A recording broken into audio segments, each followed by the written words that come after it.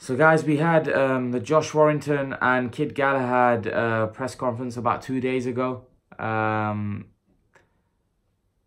Kid Galahad, was getting a lot of stick from the Leeds fans.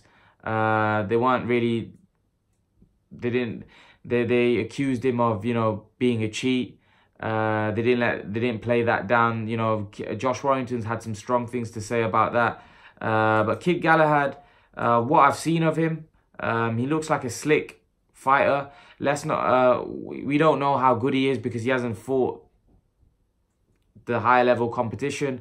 Dominic Ingle tried to put Josh Warrington down. It's kind of a habit for him. Whoever he's kind of up against, he likes to antagonize them, likes to get under their skin.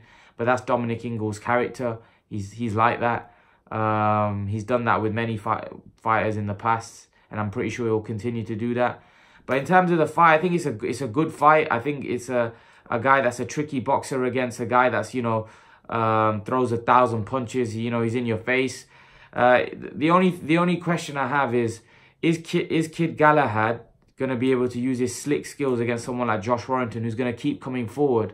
And I don't believe Kid Galahad has the power to stop Josh Warrington. He's shown a great chin, and now Josh Warrington has stepped it in there with Frampton and Lee Selby, and I think both of those fighters are way better than Kid Galahad. That's just my opinion.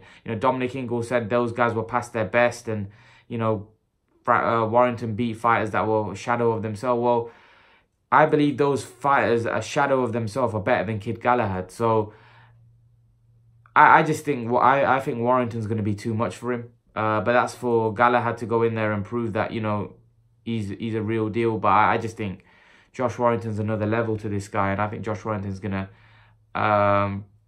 probably win a points decision, or maybe even stop him.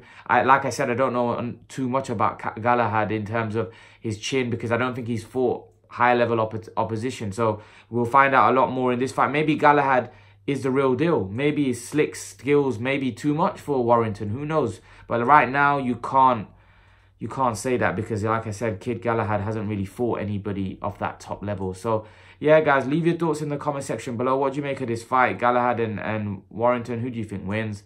And guys, remember to please like, share and subscribe to my channel. I'll see you guys in the next video.